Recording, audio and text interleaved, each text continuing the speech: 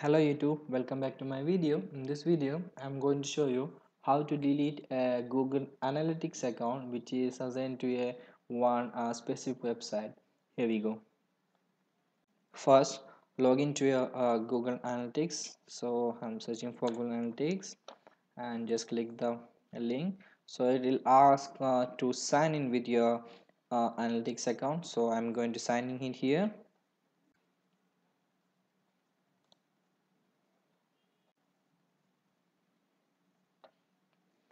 Okay, I have signed in, so I am going to all my website data first.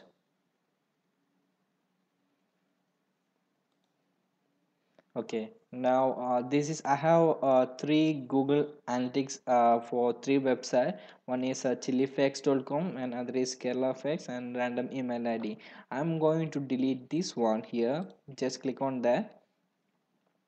Just click on all website data, and now go to the admin. So you'll see this screen where your account and property information will be there. Just go to the account settings. Now just move down. You can see move to trash can. So I'm just clicking to move to trash can now. So just click trash account.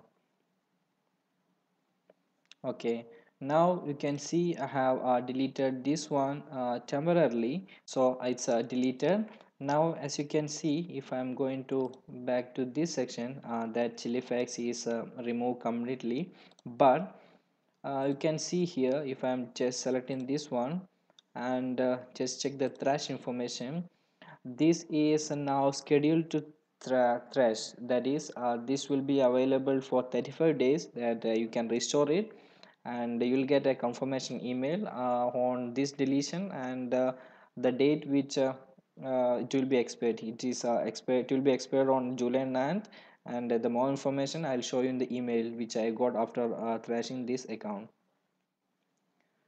Now this is my email of the Google Analytics account. As you can see, I have got a notification that I have deleted this, and I got 35 days to get restored. So I can just restore from here just on one click, and I have the confirmation also that this has been deleted. Okay, so that's all for now, and if you have any doubt in this, please comment below. I'll be helping you, and please like and subscribe for my videos, and thanks for watching.